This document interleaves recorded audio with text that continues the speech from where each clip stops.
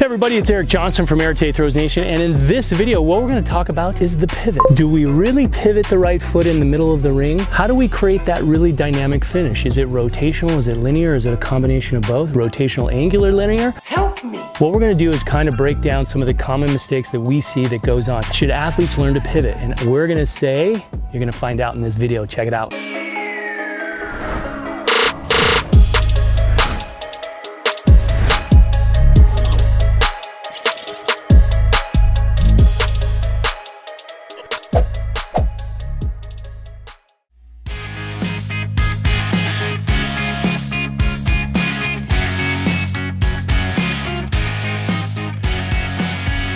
Hey everybody, it's Eric Johnson from Arete Throws Nation, and today's video, what we're going to be discussing is pivoting. Now, a lot of people will say that you're supposed to pivot, and we show a drill called a drill down. And you're going to notice a couple of key details that connecting the drill down, and you're going to notice the action of the knee and the hip. So one of the things is if we just teach athletes to pivot, notice where my hips are.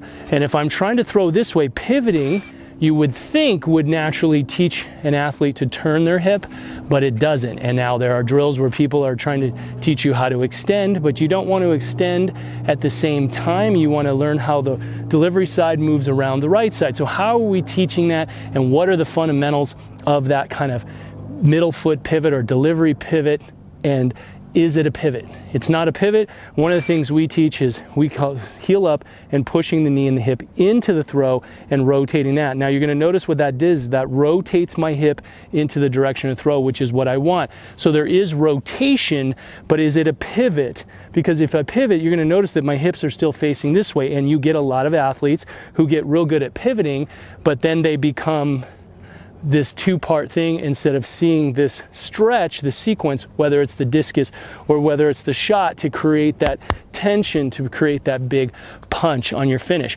And if you're a glider, and I see people who teach how to pivot, but really it's a linear position that drives and has a combination of pulling the shoulder down. So we'll save that for a different video. So here's the thing that we want you to understand. It's not about pivoting.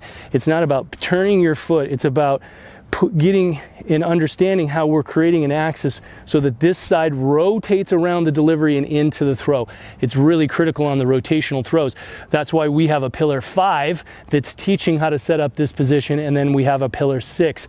And again, we train position movement, and then we train throwing motion, and that's really key. So the thing that we're talking about here is we don't want to pivot. How many of you were taught the old kind of squash the bug that kind of carries over maybe from some baseball and stuff like that? We're not squashing the bug. We're driving and creating force into the ground, and you're going to notice how that knee, hip, chest are on the stack, and that's what's going to rotate into the throw.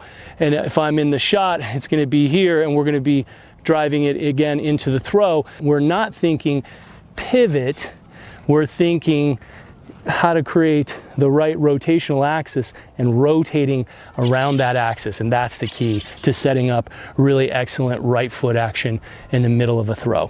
So hopefully you found that helpful. Thanks so much. Be sure to hit that like and subscribe button, and throw a comment down below, and we'll see you on the next video.